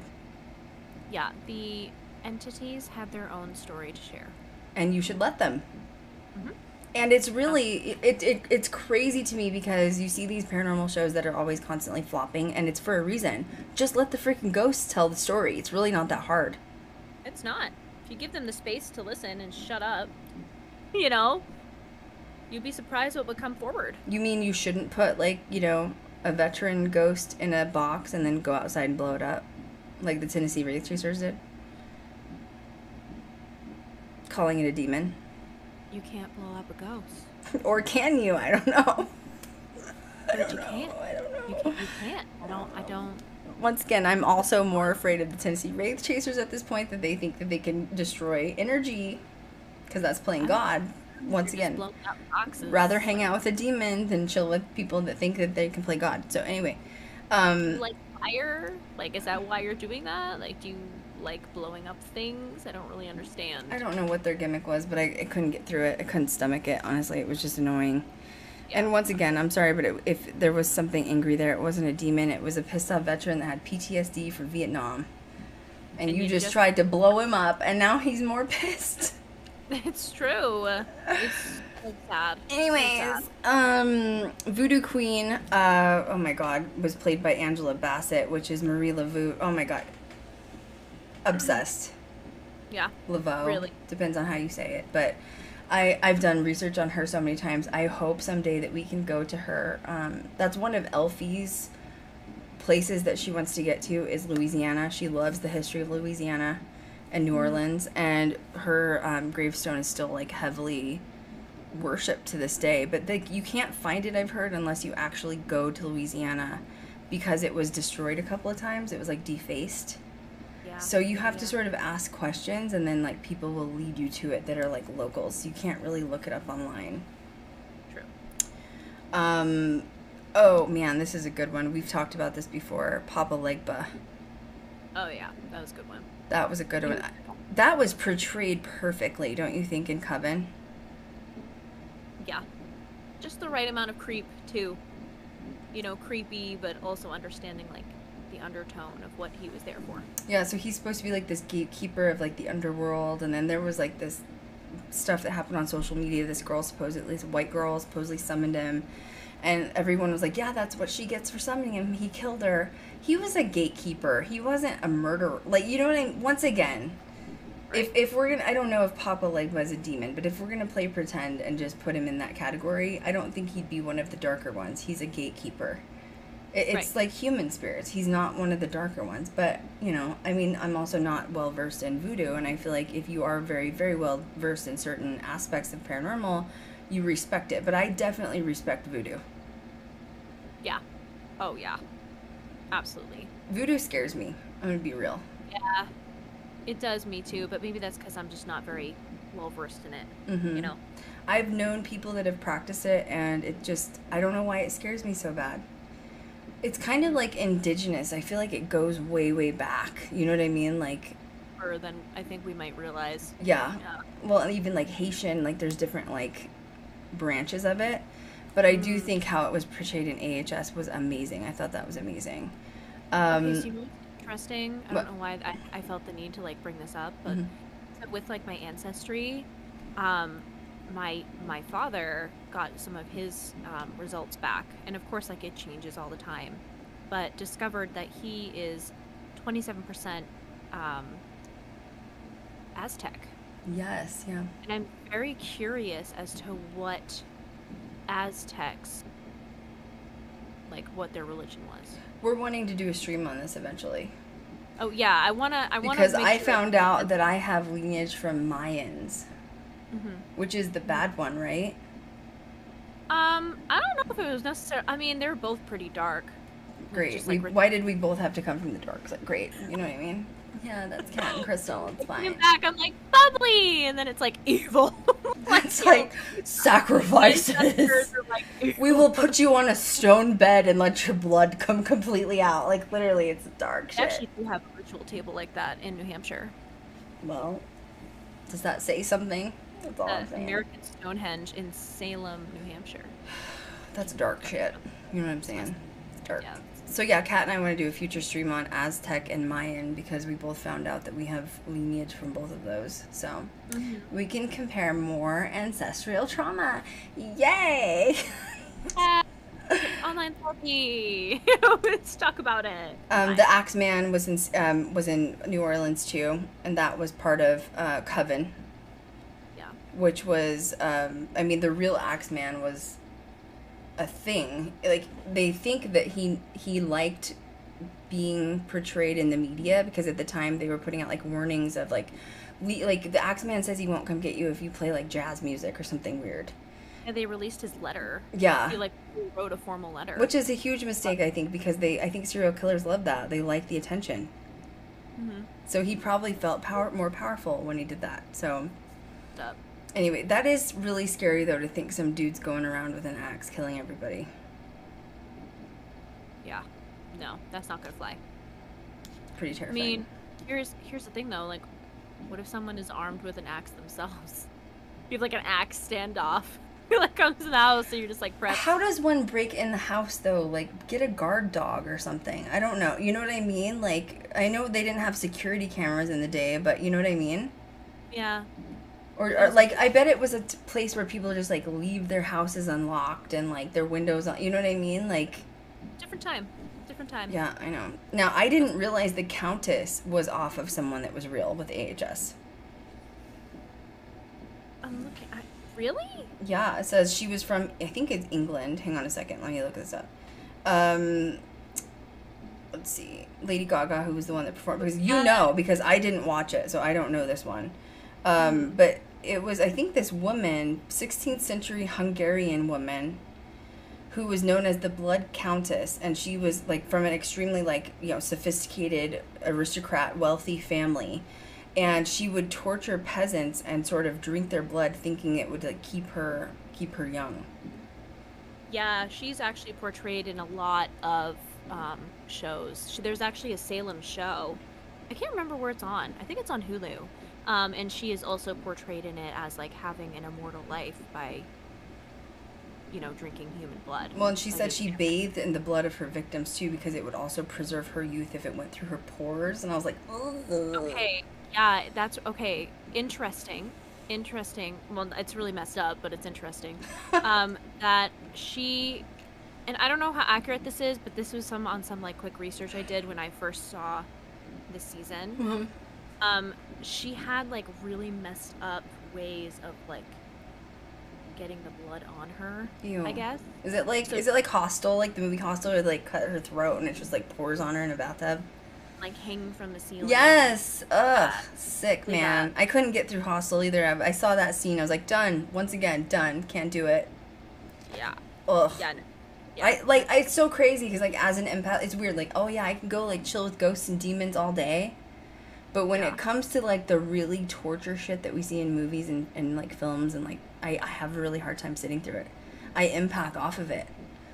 Like that scene in Hostel, I was like, oh, my throat. Like, Jesus. I was like, I can feel it. Like, it's what you said It's with true. Asylum. You're like, I felt like I was getting a lobotomy. I could literally feel it. Like, I could literally feel the electroshock therapy of it. Like, that startled me. That startled me because it wasn't even just like watching it and being afraid. It's like I could legitimately feel it, Ugh. and that freaked me out really bad. So I was like, we're gonna just take a step back here, boo. That's when you're a good filmmaker, when people are like, can feel what you put on film. Like, Jesus God. Yeah, that was the only one. I don't know. That was weird. That's that was weird. very weird. Maybe Yeah. I don't know. This one I couldn't get through either, but that was, like I said, Hostel. So, but it says that she claimed she was a vampire by bathing in people's blood, and since she was so high an aristocrat, she was never held accountable for all the murders that she did because she was really wealthy and like high part of society. Yeah, she literally did whatever she wanted, and Madame LaLaurie also showed that she did the same thing. Really? You don't remember that? She had scenes of having like a makeup. Oh, with Like a- blood like like patting on eyes. her face. Yes. Yeah, Like yeah. a facial. Ugh. Doing that. So I'm wondering if that was a correlation to Hotel, meaning like they sometimes have those weird Tie it synchronicity together. Mm-hmm. characters and stuff like that. I wonder if Yeah. that was in real life. We'll have to research that because that's interesting. Yeah. I wonder, like, so, you know, thinking of places like that, like the LaLaurie Mansion, which is in New Orleans, like, it's been done a lot because paranormal shows obviously go there. But I do wonder, like, it's always men going to these places. I know that if we went in these places, we would get completely different evidence because You for do women. ask yourself, you go into the Laurie mansion as like 3 really strong females, you, Elfie, and I don't think we're gonna get the kind of evidence other people have gotten. Because I think she's gonna be like, yes, I like strong women. That's what I was like. You know what I mean? Sort of attitude. So it would. I'm just interested in seeing what kind of evidence we would get with these places. Maybe we will. You never know. Oh man, You never know. So then there's another one based off of H.H. Holmes, which is obviously Hotel Cortez. This is the one I couldn't get through. This is the one I didn't realize it was based off of H.H. Holmes, or I might have tried to sit through it. His childhood home is in New Hampshire, and it's like 18 minutes for me, and I want to go visit it. Like, Have you really driven bad. by it? Yeah, it's not blocked off, but it's not lived in. It's in Gilmanton, New Why don't Hampshire. you go make a TikTok driving by? Yeah, I should. I really should. I'm actually thinking about calling the people that own it, because I do believe it is owned, like, obviously. But no one's like inhabiting it. No, and it is considered a historical, like, landmark. Like, they have a whole Cat. sign out there. Yeah, I know. I just need to go make a drive-by. Yeah. God, that sounds should- dangerous. I need to make a drive-by. I'm sorry, guys. Tomorrow I'm busy. I'm gonna run to H.H. Holmes' house. Sorry, I'm just busy. Holmes house, y'all. Sorry. I'm gonna go have a hang sesh, you know what I'm saying? So H.H. Holmes, he was dark, man. See, and that's what wasn't he a Taurus? I don't know, but he has a freaky mustache. It's like it's the pedo mustache, isn't it? Oh, it's like Or like it's like animal on his face, like woo. pedo what is mustache, like child rapey mustache, yeah, for sure. Yeah, it says majority of serial killers are Taurus. I'm offended. I'm offended. Any Aries? No, not usually. Yeah, I literally looked up H.H. Holmes Taurus, and then all of a sudden the first article is like majority of serial killers are Taurus. You know what? I feel you, because I've been pushed to the edge a few times. Okay, and I understand the feeling. Okay, I could run somebody over and not feel bad about it some days because it's, and I don't mean like with a car. I mean with my legs. I could stomp over you, because I just get sick of people's shit some days. You know what I mean? Disease. Anyway, yeah, H.H. Holmes was. It looks like he was. I would like to find out, like, we should do a series talking about, like, astrology more. I think so. Because it would be interesting to correlate, like, sun signs with moon signs and, like, rising signs, too. Wouldn't it? Yeah, that'd be fun. So, anyway, going back. So, H.H. Holmes, that was good. How do you think that, what's the guy that plays all these characters? What's his name? He's like that young actor. How do you think he does with all these characters? Oh, incredible. I do too. Incredible. Yeah, he, I'm trying to think of his name. I put him on that like horror crush video I did for TikTok, but I can't remember what his name was. I can't freaking remember the name. Now I'm gonna obsess about it. It. AHS characters. Got it. I've got it. Just hang on. Oh, Tate Langdon? No, that's not right. Tate Langdon? Oh, Evan Peters. Evan Peters. Yeah. There you go. That was his character name. Sorry. Yeah, he's amazing. Yeah, he always does an amazing job with stuff. Yeah, he's really creepy. Oh, I didn't see the season of that like Abandoned Island either, which is like a newer one. I didn't see that one either because it didn't appeal to me. Do you remember what I'm talking about? Yeah. It's like yeah, the 16th century island that like became like it was like creepy. Like everybody like got up and walked away from this island one day, like all these 16th century people or whatever. Yeah, I didn't watch that. Ernie and Betty Hill one is the one that I. Which one's that? Found interesting. It's closer towards the top, but it's also that's from Asylum. Mm-hmm. And again, like I didn't finish it, but I did read up on it, Mm-hmm. and that couple, they're from New Hampshire. Really? And Oh wait, is there's this the UFO thing or is this something else? Yeah, this is the Okay. UFO thing. There's literally a landmarker that I think I have a picture of myself there. Why don't you do a TikTok on that one too?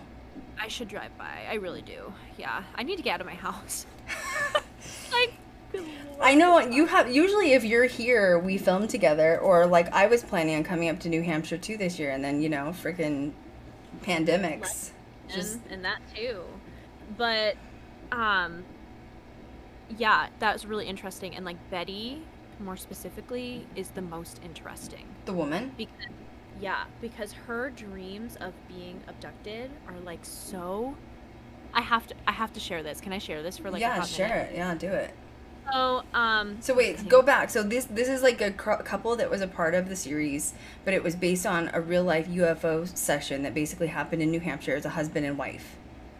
They were an interracial couple. Okay. And yeah, just like amazing, interesting situation occurred. So, they were abducted. They claimed to be abducted by extraterrestrials in a rural portion of New Hampshire, from like September 19th to the 20th in 1961. And sorry, I don't know why my dog. That's okay, because aliens, you know. Yeah, like no. No aliens. It was the first widely publicized report of alien abductions in the United States. It was the first one to be reported in Lincoln, New Hampshire. There's a historical marker there, and the energy there is strange. But isn't there a ton of abductions and UFO sightings in like the whole like New England area? Yes, but this was the first one. Okay. This was literally like the first one in 1961. Okay. And interestingly enough, just to like jump ahead for a minute, the husband died at the age of 46. Of a brain hemorrhage, a cerebral hemorrhage. Caused by what? I don't know. And then, but she didn't pass until 2004 at the age of 85. But she passed away of cancer in 2004. Okay, that's weird because they say if you have abduction, you're like, high levels of radiation are emitted to you. So if there was like a brain aneurysm or something, that could have been correlating. Same with cancer, right? Yeah. Weird. Yep. So, Betty and Barney were like put in separate rooms, to talk about their experiences. And the reason why that this was considered a credible, situation is because at the time, being an interracial couple, and they literally put this in their statement that they wouldn't want to draw attention on themselves. Right. So if they're doing this, well, you could get killed like for being interracial at that time. Right. Yeah. So it was very like that's why they took it as credible, which is messed up, but I do believe it happened. And so Betty, 2 days after, I'm just gonna like read the segment. So it says 2 days after the alleged UFO encounter, Betty began having a series of vivid dreams. They continued for 5 successive nights, and she never really like recalled the dreams afterwards, but she was put into like certain types of hypnosis in order to like relive the scenario. And they both had very similar dreams, but hers was much more vivid than his. So she was probably spent more time with in regards to like alien life. She was there longer. And she dreamt that a man, similar to the others that Barney had mentioned in his statement, entered to conduct her exam with the leader, is what she referred to him as. And that Betty called this man the examiner. And he said that he had a pleasant, calm manner. And the leader and the examiner, they both spoke to her in English. And it seemed like not very good English, so that's why she had a difficulty understanding them, and she was also in a very drugged-like state, like she was very in and out of consciousness. The examiner told Betty that he would conduct a few tests to note the differences between humans and the craft's occupants. He seated her on a chair, and this was literally what she said, or how the FBI was interpreting it. He seated her on a chair, and a bright light was shone on her. The man cut off a lock of Betty's hair. He examined her eyes, ears, mouth, teeth, throat, and hands. He saved trimmings of her fingernails, weirdo. After examining her legs and feet, the man used a dull knife, similar to a letter opener, to scrape some of her skin onto what resembled cellophane. He then tested her nervous system, and he thrust a needle into her navel, which caused Betty agonizing pain, and she was in pain ever since that happened. Whereupon the leader waved his hand in front of her eyes, and the pain vanished. The examiner left the room, and Betty engaged in conversation with the leader, and she picked up a book with rows of strange symbols that the leader said she could take home with her. She also asked where he came, and he pulled down an instructional map dotted with stars. And this is almost done. There's only a couple more sentences. So is this like cosmic map essentially, not like America or like no, like constellation? Yeah, like a map dotted with stars. And it says, in Betty's dream account, the men began escorting the Hills from the ship when a disagreement broke out. The leader then informed Betty that she couldn't keep the book, stating that they had decided that the other men did not want her to even remember the encounter. Betty insisted that no matter what they did to her memory, she would one day recall the events. She and Barney were taken to their car, where the leader suggested that they wait to watch the craft's departure. They did so, and then they resumed their drive. Apparently they had been driving 35 miles completely blacked out. Like, they landed in a certain part of New Hampshire that they have no idea where they were. Wow. Yeah. But see, I don't think they're all. I don't know. Like, we've talked about aliens in the past. I don't think all aliens are bad. I think that the government's made us more afraid than anything. But this is a perfect example of the leader being kind to her. Right. And saying, I mean, no one wants to freaking get abducted. I'm not saying go get abducted, okay? Right. But follow Dr. Stephen Greer though, if you're interested, because he's amazing. Yes. Yes. He was showing her the answer she wanted, which was where they live, and you can take this book if you'd like. And should I share my abduction story? Yeah. Oh, yes, do it. I've never done it before. You know it, don't you? I do. Do you think I should? I don't know if I should. I think I had an abduction once. Pretty sure, like 99% sure. Yeah, I had, this was like a few years ago, so I've been on YouTube, so aliens know me. Peace, hey, what's up? Glad the extraterrestrials are watching me. I was having a problem, like, I'd say maybe 4 years ago, so 3 or 4 years ago. You were around when it happened, weren't you? Years ago, yeah. Yeah. Yeah. I had, I've always had issues once in a while with ovarian cysts. And I've never been diagnosed with PCOS. I don't have pregnancy problems, like nothing like that. So it's not serious. But I'd had a cyst on one of my ovaries, and I've had it since, like, literally I was like 18 or 19. And if you don't get the cyst, most of the time cysts on your ovaries will go away. They're very painful when they burst. I've had some burst. You've had them burst. They're really bad. I think you're gonna die. Yeah, you'll literally be hospitalized for a burst cyst. Like, it feels like your uterus is gonna explode. But yeah, it had a ovarian cyst, and it essentially didn't burst by itself, which is rare, and it ended up turning into something called a dermoid cyst. So most of the time, women have dermoid cysts. It was basically like, skin, like a hardened skin ball, sort of just like by your ovary or whatever. So I'd had ovarian cyst, and it had turned into a dermoid, and I went and got it checked, and I actually went to like 8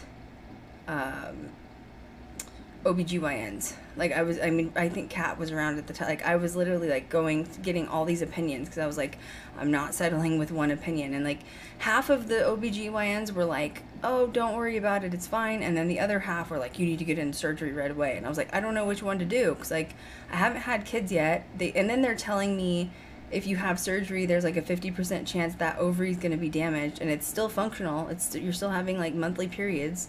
So, and then I'm like, I don't want my ovary damaged, like shit, you know what I mean? Like, and the ovary was causing pain, or, like where it was, and like the cyst, and didn't know what to do. I was just effing stressed. Didn't know what to do. It was causing pain, scared to get it removed. I was like, I'm just going to wait it out, and, like wait till I have kids and deal with it then, and hopefully, like the biggest fear that the OBGYNs were saying was like, if you don't take care of it, it's obviously been growing at somewhat of a pace, at some point it could turn into like an actual tumor size where like we're really having a problem. And I was like, great. So I was really stressed going to these doctors, couldn't figure out what to do, couldn't decide what to do. I was getting ready to go to like LA has LSU and like all these other places you can go, really good doctors, and I was like about to do that. And I had this horrible fear one night. I was in bed, and I think I texted you and told you, I was like, I just have this feeling I'm going to get abducted. Yeah. Like, I just know it's gonna happen. And Yeah. Kat's like, bitch, are you on drugs? Like, are you okay? Like, Jesus. What's going on? Do you need me to call? Like, what's happening? Yeah, I was really stressed about it. Like, I literally remember, like, not going to bed till, like, 3 o'clock in the morning that night because I knew it. It's that, like, intuition of just knowing. And it was in my house where I'm at. And, I finally, like, passed out because I was so tired. I was just exhausted. I just, like, I'm not, like, I can film, you know, when we're doing paranormal late, but, like, when I'm that stressed, I'm just like, I can't sleep. And, so I finally passed out, and I had this dream, we're going to call it a dream, that a really bright light was, like, in my backyard, and something came in and removed me, and I woke up in a ship, and at bright lights, I was on a surgical table, and I have doctors above me, predominantly one.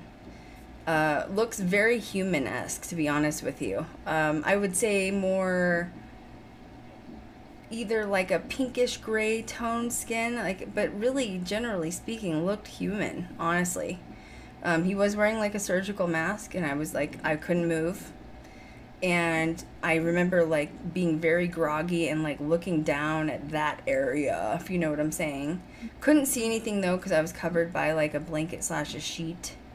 And he telepathically spoke to me and was like, you're gonna be okay. Like we're not doing anything wrong. Like, you're gonna be okay. Everything's gonna be okay. And I was like, no idea what's going on, honestly. No idea. And just remember being like, okay, it's gonna be okay. I don't know why. Because once again, it's a dream. We're gonna call it a dream. And then I just laid back down, passed out, woke up the next day, and had a little teeny incision scar on that side. Very teeny. Not even a half an inch. Like, I can't, like, literally it was like this. Like, I mean, a little pinch. You know what I mean? And I was like, am I crazy, Kat? Like, am I nuts? Like, something's up. So I had another appointment going into the doctor, and I went back like 2 weeks later to another doctor. And they have to do, not to get vulgar, like a internal exam with a ultrasound, okay? And they were like, we don't see a dermoid cyst. We don't know what you're talking about. I remember that phone call when you called me.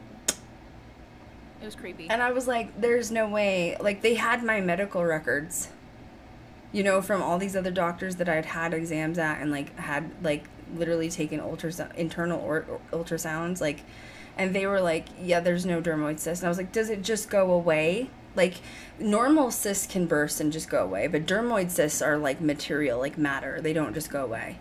And they were like, yeah, could have. And I'm like, your body's gonna just absorb you know, like, right.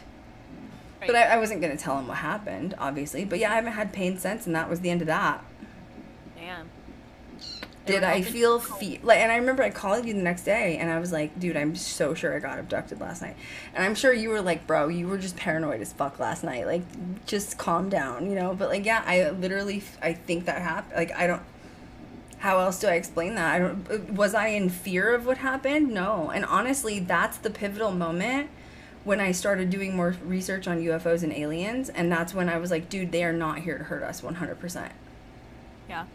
And then Dr. Stephen Greer started following him, like, researching it, and, like, yeah, I'm not saying some of these, like, horror stories don't happen, but, like, I think that it is somewhat government-controlled to make us in fear of, like, other races. I agree. So, anyway, I don't know, take from that what you will. All I have to say is I don't know where the hell that cyst went, because it should still be there. Yeah, it's floating in space. It's floating in the abyss, okay? You're gonna hit an astronaut in the head. What is this? It's an asteroid-sized cyst. It's just gone. This looks like this. Take it back. Where did this material come from? You guys know what this is? Should we test it? Actually, the cyst is sitting in Area 51, guys. Yeah. You know, it's in a glass case right now. Yeah, it is creepy though. Yeah. But it was like, I don't know, man.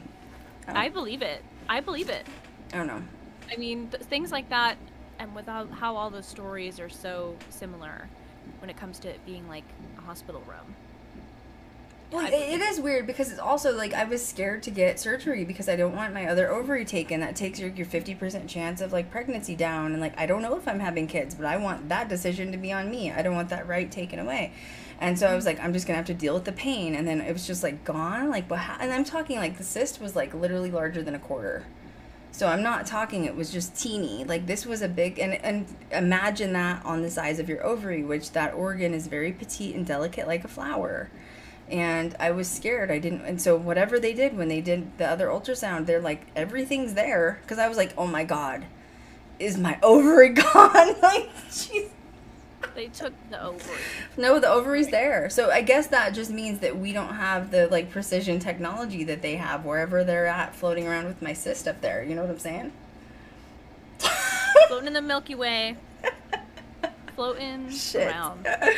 Oh my God. All right. Where our streams go, y'all. Listen, thanks for Literally. saving Ghost Girl Diaries Queen Krystal. Oh my God, it's dead. Fuck.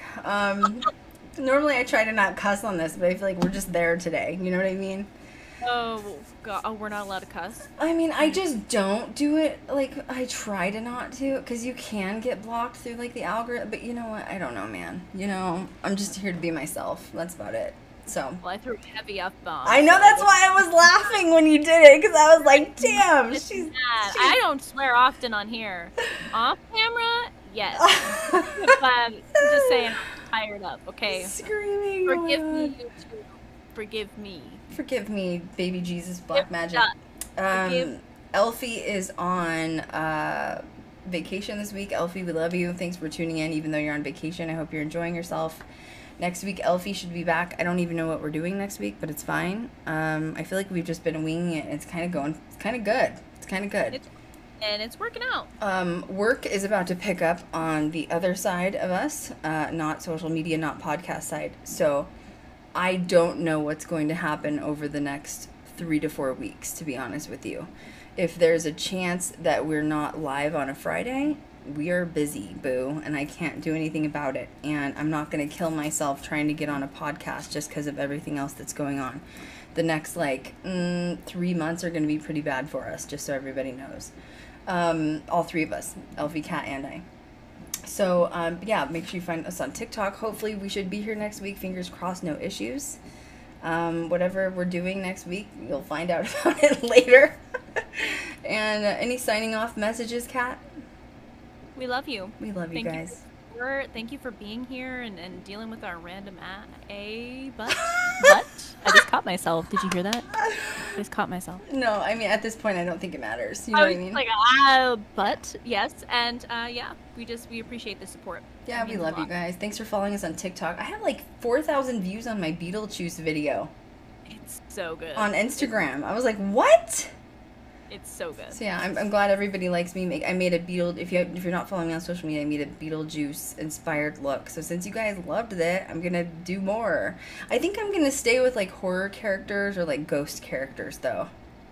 Do it. Like I don't want to do just like random shit. You know what I mean? So yeah. Yeah. So make sure you guys follow us on social media. We love you guys. Thank you for being here. As always, make sure you download us as a podcast. It will be uploaded hopefully tomorrow. And that's the tea. That's the mother tea. Now I'm all paranoid. I'm just like, words are really hard right now. That's it's fine. The tea. Yeah, follow us on social media. We love you guys. Mwah. And as always, we will catch you guys next time. Bye, guys.